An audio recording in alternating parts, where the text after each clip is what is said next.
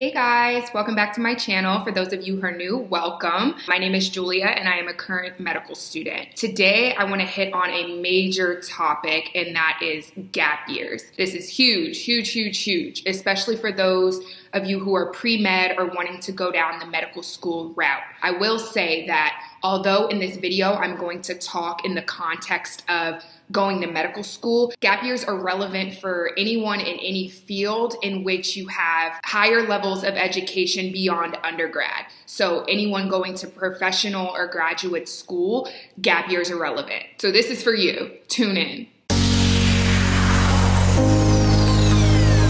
Before we jump in, guys, make sure you hit that subscribe button so you're tuned into all the latest content. So gap years.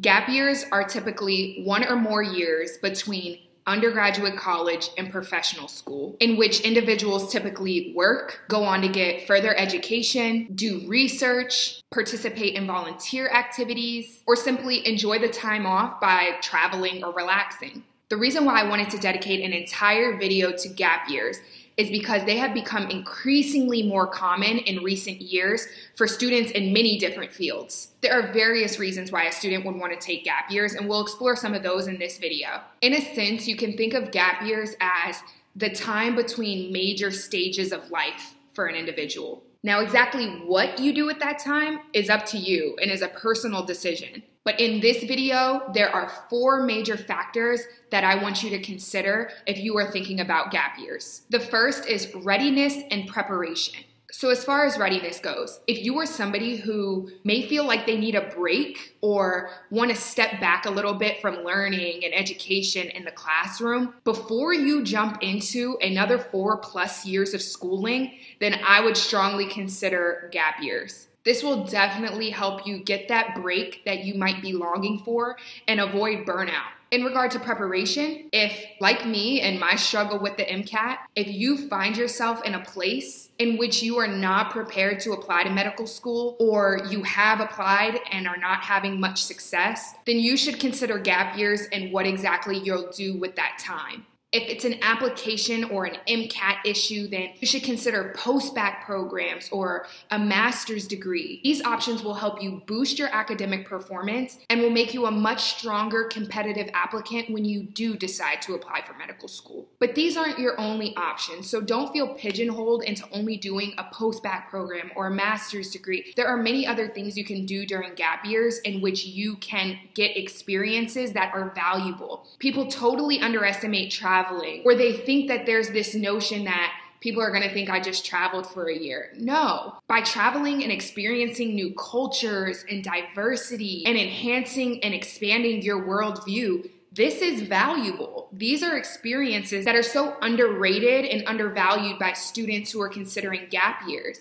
As long as you know how to sell the experience, then you'll be fine. Do whatever you want to do in that time. So the second factor that I want you to consider when thinking about gap years is finances. One thing you will learn about me throughout these videos is that I absolutely hate the fact that finances drive our decisions around education. It's sad, it's disappointing, and I hate it. But it's life, it's reality, and it's the world in which we live and the systems in which we're trying to navigate. And I would be naive and wrong to not acknowledge the fact that finances are indeed a major factor on students' minds. So where finances kind of come into play is that many students decide to take 1 or more gap years in order to work and save money or to start paying off some of their student loan debt. This allows those individuals to be in a better place financially before taking the next step in their educational journey, which is another huge financial commitment. Medical school is expensive as hell, you guys. Some students just want to make sure that they are in the best place financially for themselves or their families before they take on that expensive educational commitment. So whatever's best for you personally, do that. But the last thing that I will say in this topic of finances, and I really want to emphasize this, is that at the end of this journey in which you are trying to embark of medical school and becoming a doctor, you will be a physician, you will be a doctor, and doctors of all different types make pretty comfortable livings. So please keep that in mind and do not let finances be the thing that deter you or sidetrack you from your real goal. It will happen by some mean, by some way, and I'm going to be doing some videos on financial aid and financing medical school and scholarships. So stay tuned for that if you're somebody who wants to start looking at some of those resources. So moving on to our third topic when thinking about gap years, and that is experience. So experience is a really subjective term, right? And anything could really be an experience, but that's the point, is what experience did you get during that time? There are academic experiences or professional experiences or simply life experiences that are invaluable. So let's use clinical experience as an example. If you are able to secure a clinical experience type of job, like scribing or a medical assistant, this is such a great strategic way to not only make you a more competitive applicant, but to also just help you professionally by being able to work with patients and enhance some of those communication skills and clinical skills that are invaluable. This will help you get insight and expertise into the medical field that a lot of your peers may not have when you're coming into medical school. It will help you in your classes, it will help you on your clinical rotations, and it's just overall a great option if you can secure a clinical job. On the other hand, there are other things such as traveling or mission trips, which are completely different, but they may satisfy you internally and allow you to experience more of the world and have more of a world view before beginning this huge education commitment.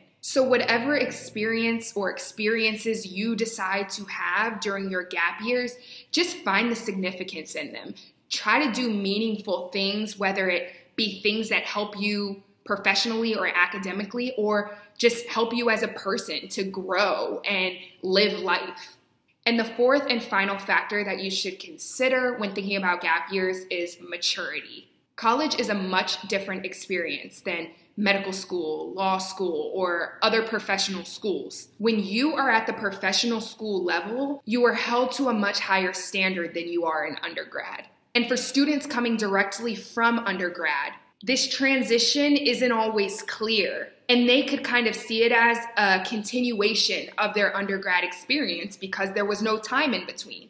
I know for me personally, I currently have classmates who are 20 or 21 years old who are training to be doctors and actually nearing the end of our medical school training, and who are learning to have really tough and uncomfortable conversations around life and death and race, sex, drugs and alcohol, and many other topics. There is a level of maturity and professionalism that is required of a person, especially a doctor, in these conversations. And a lot of this maturity is gained from just simple life experience, from family and friends, the workplace and your colleagues. But if an individual never had some of those experiences because they're coming right from high school to college to medical school, then this maturity will have to be something, a part of the hidden curriculum that they call in schools, that must be learned, skills that they must learn in their medical school training. Obviously, this is possible, and many people will learn these skills as they're training to become a doctor. But for those students who are coming in with that life experience and coming in maybe a little bit older, then this is something that just might be more natural. Along the same lines as maturity, gap years can also help an individual establish a sense of independence. This comes with living on your own and learning how to pay bills and experiencing real adulthood, because when you're in college and even graduate or professional school, it could often feel like you're not a real adult because you are a student and possibly paying for your living via loan money. So coming from experiences where you were really experiencing adulthood just gives you that sense of independence, that you know what it's like to be a real adult. So as I wrap this video up, I just want to leave you with a few more key points. The first is that gap years are very commonly brought up in medical school interviews. So whatever it is that you do decide to do during your gap years, just make sure it is productive and worthwhile and significant to you. I don't mean productive as in you need to be grinding and working hard every single day, but rather making sure whatever it is that you are doing with your time is something that's important to you and something that you will be able to articulate to your interviewers or to committees and explain why it was significant and meaningful to you and will help you be a better applicant to their school. Secondly, beware not to let gap years distract you. If medical school is the goal, then keep that in mind and use gap years as a means to an end. But do not get content and comfortable and forget about the goal.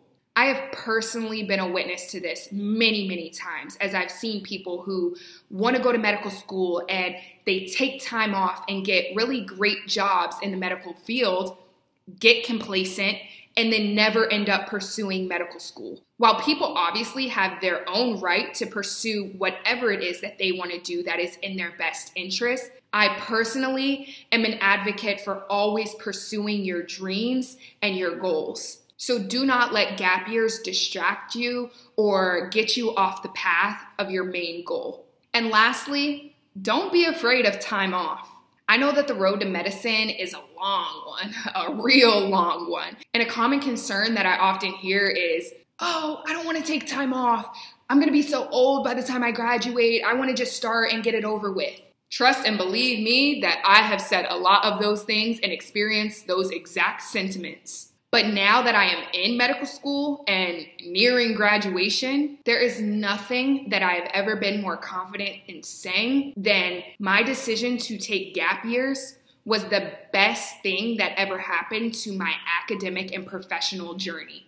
And it was for every reason, particularly those 4 main factors: readiness and preparation, finances, experience, and maturity that I listed in this video.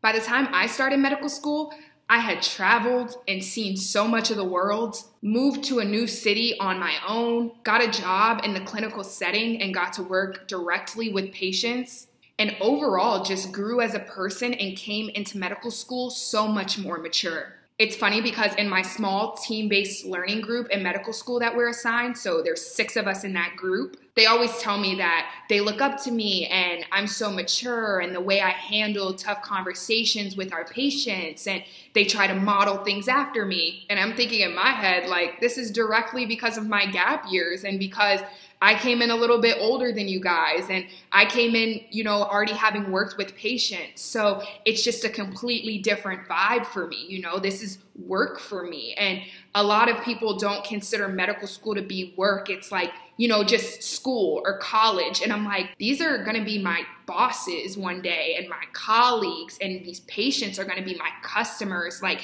this is work and I'm going to treat it as such. Whereas other people, they're just there to learn and it's like shits and giggles. So all of that to say, the road to medicine is a long one no matter what you decide. And I personally believe that the benefits of taking gap years far outweigh the additional time tacked on. I hope that this video really provided you guys with some insight and some guidance as far as taking gap years. Be sure to like this video and subscribe, and I'll see you guys next time.